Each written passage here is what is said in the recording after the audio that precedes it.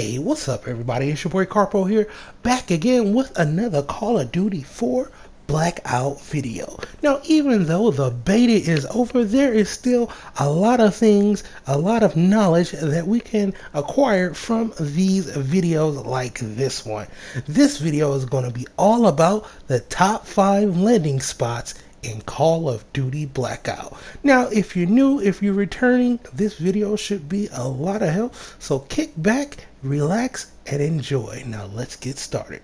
Now, coming in at number 5 is the construction site. And what makes this spot awesome is that you have a potential to get a helicopter at the helipad on top, but there is just a ton of mods, a ton of weapons, and a ton of attachments, and a whole lot of aid here. So get your groove on, get your weapons, then get out of there.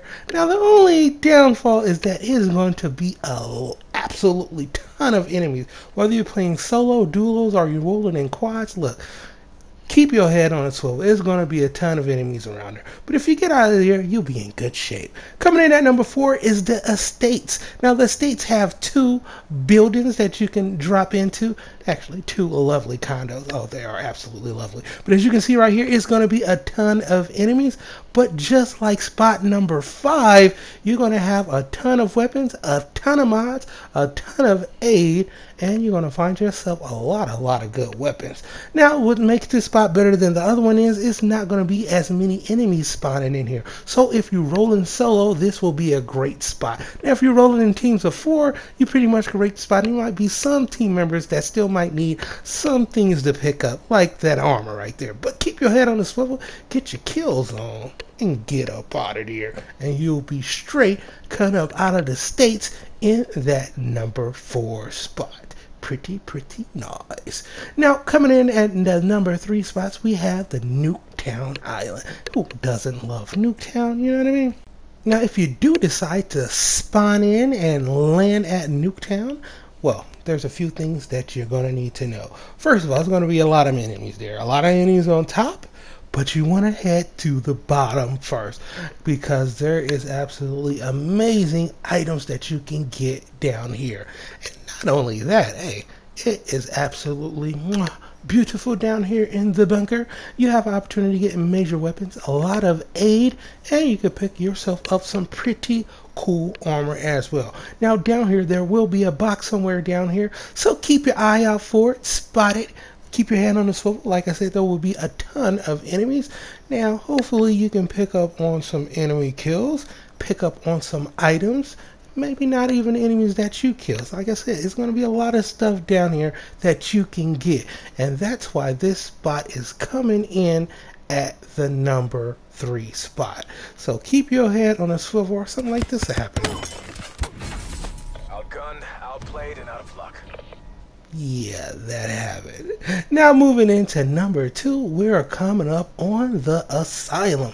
Now the Asylum is amazing. You have 3 spots. You got the main house, the back house, and you have your little hidden maze. So if you're going to head into the first house, do what I do. Close that door behind you. Keep your eyes peeled, because there's going to be a ton of enemies. Solo, duos, or quads. This is an amazing area. Yes, zombies can even spawn in here. You could pick up absolutely amazing items. Every weapon that is in the game can be right at this bad boy right here. You got symbol monkeys, you have golden guns, you have zombies, you have sensor darts, you have everything. I mean, absolutely everything can spawn right here. So if you want to come and be prepared and get you a winner chicken dinner, this is absolutely an amazing spot. That's why it's hands down the number 2 spot. Some people might even put it in at number 1, but it is so many enemies in there, and like I said, zombies too. Keep your head on the swivel and get yourself a kill like this, and then get up out of there, and hopefully you can get a little tea bag and get you a winner chicken dinner. Now coming in at number 1 is the cargo docks. The cargo docks is absolutely amazing, and it is why it's coming in at number 1, and there's one reason only. It's the trifecta. That's right, the trifecta.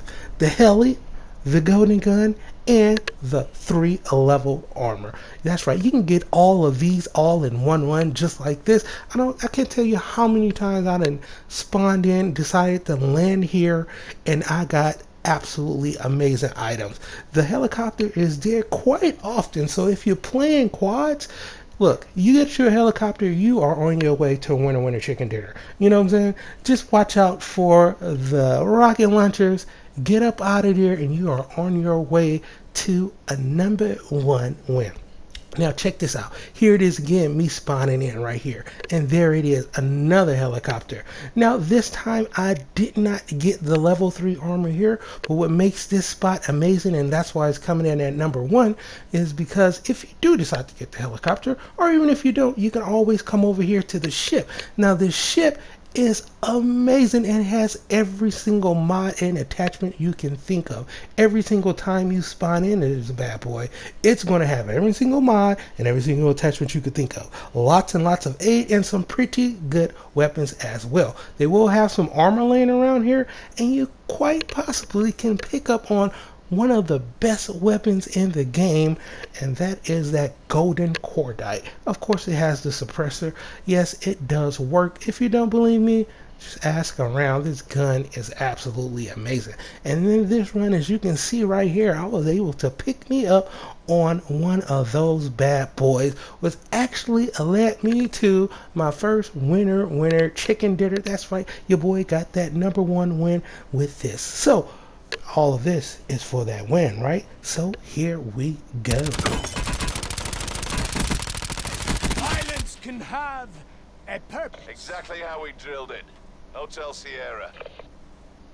Nice. And that's going to end it for this video. Thank you for everybody for all your love and support. Now get out there and have some fun with Call of Duty 4 Blackout. And I will see y'all soon. PlayStation